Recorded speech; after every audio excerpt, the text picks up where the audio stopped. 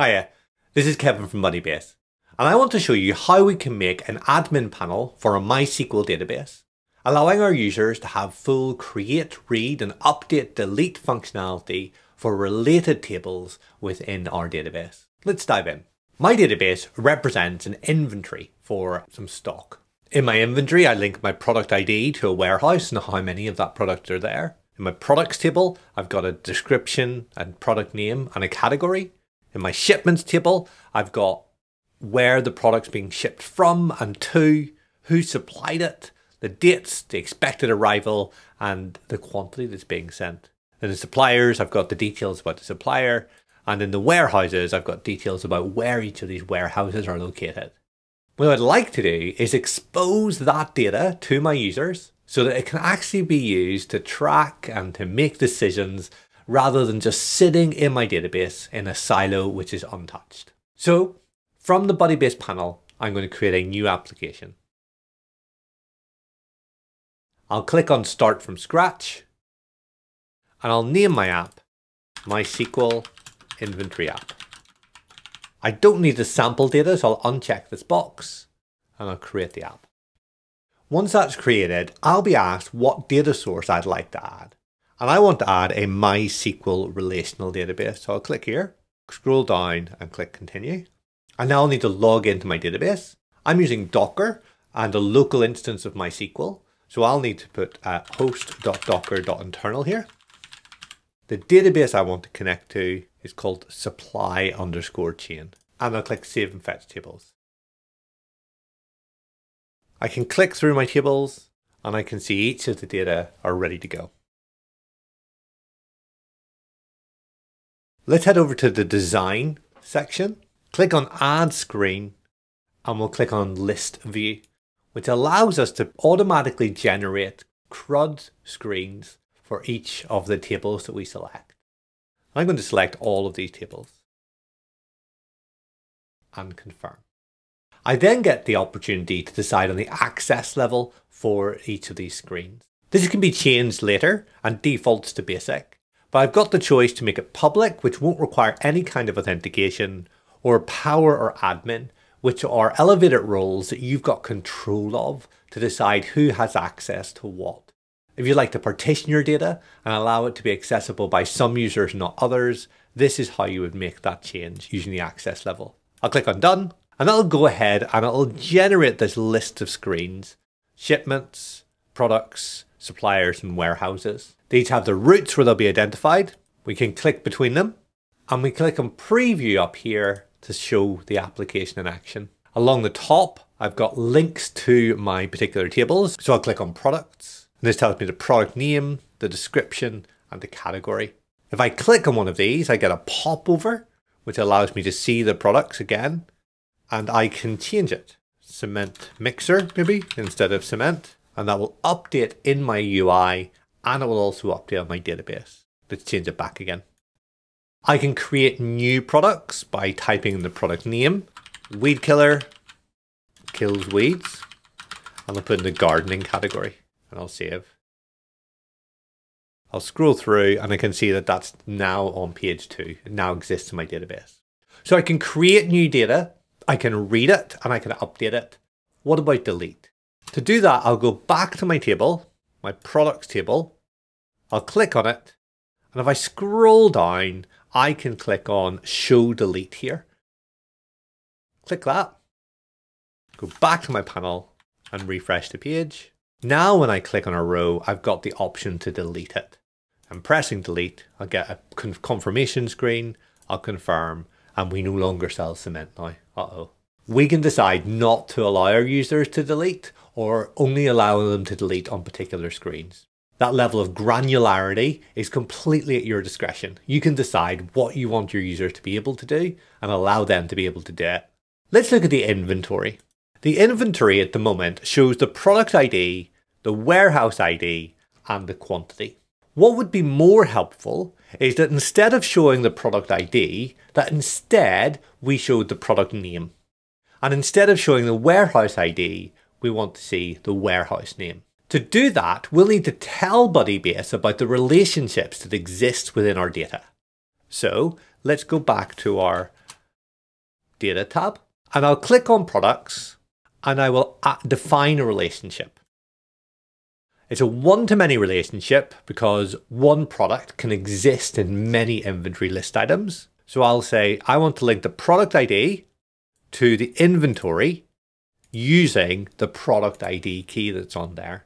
Bodybase will then create a products table in the inventory and an inventory table in the product. So I'll save this and I'll see now it says inventory 8, inventory 1 and 1, inventory 7. And if I go back to my inventory now, I can see I get the product name, drill, hammer, safety helmet, all the rest of it. The other piece of information that the inventory table has is the warehouse. And again, they're being identified by their ID and not by any other information. So I'll go to warehouses. I will define a relationship. It'll be a one-to-many because one warehouse can have many inventory items in it. I'll connect the warehouse ID to the inventory table using the warehouse ID, and those columns will be created. Back to my inventory now, I can see the warehouse names are being used. Now the first column is the column that will be used to identify this particular piece of data. And at the moment, this inventory table is actually being identified by the product ID. So if I look across, I can see actually probably the most useful thing to identify each of these is the inventory ID. So I'll click on the dot here and I'll click use this display column. Now I have the inventory ID, the products, the warehouses, but I still have this product ID and warehouse ID, which I don't really need anymore because I want the selector to be in charge. So I'll hide those as well. Now on my back end, I've got a really helpful table. Now I've got an inventory ID, products, warehouses, and quantity. Let's see what this looks like on the front end now. So I'll go to preview, I'll click on inventory, and it has a lot of that same detail. We've got the quantity, the products, and the warehouses. And if we click into one of them, we can change which warehouse and which quantity, and that will be updated. But we do have this product ID and warehouse ID being displayed over here. And I'd rather not see those. So let's go fix that. In my design tab, I want to be in my inventory screen. And I want to reorder these really. I'd like product, warehouse, quantity in that order. And I don't want to see the product ID and the warehouse ID at all. So I'll click on configure columns here on the right. And by default, it will add all the columns. So I'll need to do that as well. I'll click add all columns. And then I'll remove the ones I don't want, product ID and warehouse ID. And I'll reorder them using this little handle on the left-hand side. So I want products, then warehouses, then quantity, and I'll save. Now I'll go back and refresh my page. And that looks much better now. I've got my inventory and I'll create a new item. Now with the create new here, I've got that same problem. I've got the product ID here and I have the warehouse ID. I don't want either of those in this create new form. So let's go and change that as well. So clicking on my table, I'll scroll down because now I'm looking at the on row click, the show side panels detail. I want to configure the fields here. The same process, I'll add all the columns, remove the ones I don't want, and put them in the order I'd like. Products, warehouses, and actually I want to say product, warehouse, and quantity. I'll go back to my application, refresh the page, and now I'll create new, and it looks much better now. I want to say I've got a hammer in warehouse 100, and I've got 2,000 of them, just to make it easier to find. Great. Now it's on this table, it's somewhere on this paginated table.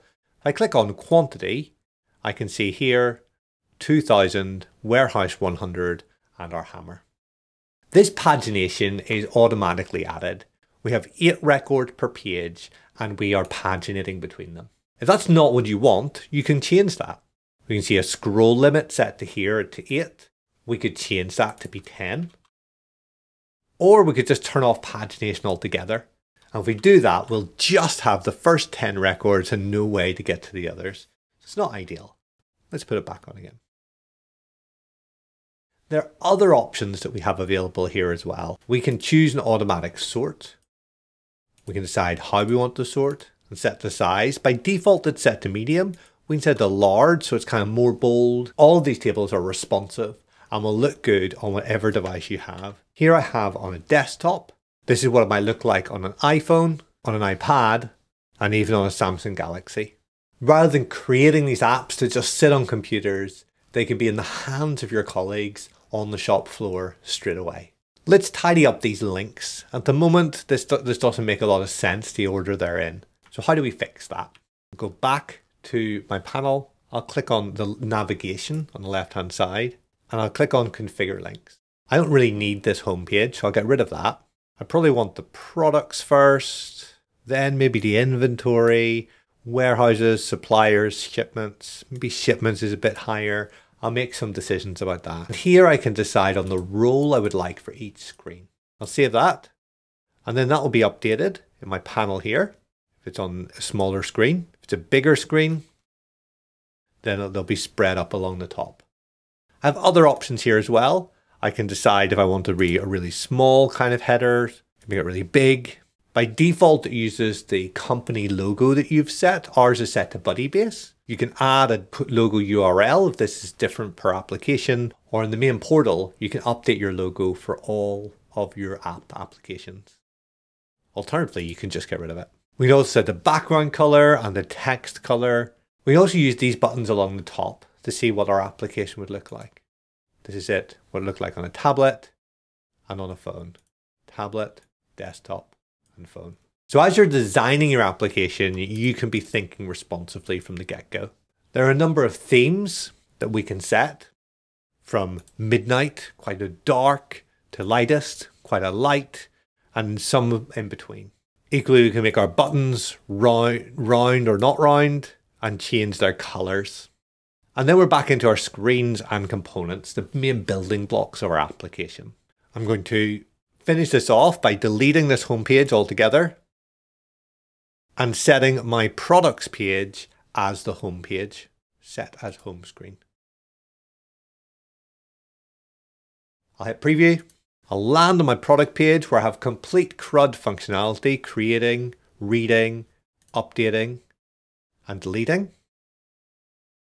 And I can nip between my other things, my inventory, my warehouses, my shipments, and my suppliers. My shipments again have relational data going on here that I'll need to configure. Let's do that. Back in my data tab, I'll click on shipments, and I'll notice we have a source warehouse and a destination warehouse and a supplier. Got 3 IDs that we want to link. So let's do suppliers first. Suppliers, find relationship, supplier ID to our shipments table through the supplier ID. And we'll save. Then from warehouses, I've got 2 relationships to set up here. I've got the warehouse ID to the shipments to the source warehouse. I'll say that source warehouse, shipment source, and I'll save. And equally, I want the warehouse ID to the shipments table to the destination warehouse. And I want that to be warehouse destination and shipment destination. And I'll save. Now in my shipments table, again, I can see supplier, source warehouse, warehouse destination. The current name is being based on the product ID rather than the shipment ID, so I'll fix that. Shipment ID should be the name, so I'll click on the 3 dots and use this display column. And I'll hide the source warehouse ID, the destination warehouse ID, and the supplier ID. I've got one more, the product ID, so let's go and update that. So products, define relationship, one-to-many product ID to the shipments, using the product ID, and I'll save. And same idea, I can drag and drop these, so I'll bring product over to maybe near the start. I've got my product being supplied. It started at warehouse 101, it ended up at warehouse 102. When it was shipped, when we expected it to arrive, when it actually arrived, and the quantity. The last thing we'll do then is we'll update our front end. In our design, we'll go to our shipment screen. We want to update these columns. So configure the columns, We'll add them all, and we'll get rid of the ID ones. Bye-bye ID, bye-bye this ID, and this one, and this one. We'll put the product out front, where it's being shipped from, where it's being shipped to, when it was shipped, when we expected it to arrive, when it actually arrived, and maybe suppliers to be slightly farther up as well. Let's save that. That feels like a much more useful table. And then we'll want to update our update form as well. So we'll go to scroll down, and we'll configure fields. And we'll get rid of all the IDs, product ID, source ID, destination ID, and supplier ID. And we'll rearrange these to make sense. So product will move to the top, supplier, quantity,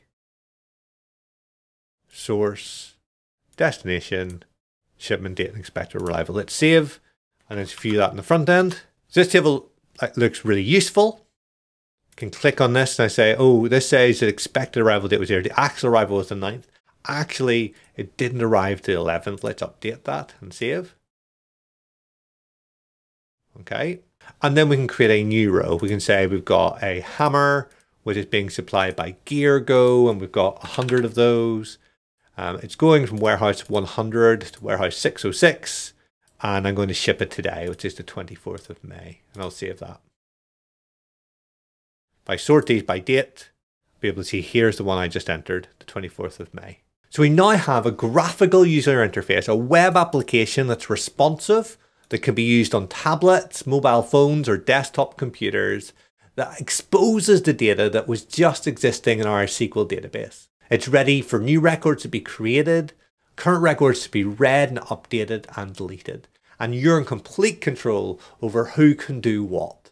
How are you going to help your data be more actionable with Buddybase?